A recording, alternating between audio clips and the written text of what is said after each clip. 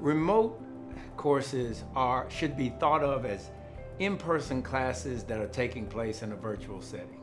Students and faculty show up at an assigned time, they engage one another, they ask questions, they have that natural dynamic of the teaching learning environment, but in a virtual setting.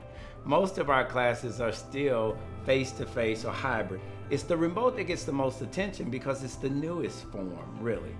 So I understand the skepticism about remote classes. I had the same feelings in March when we switched over. But I'm confident now that it is a quality way to teach students, and I say that from my own experience.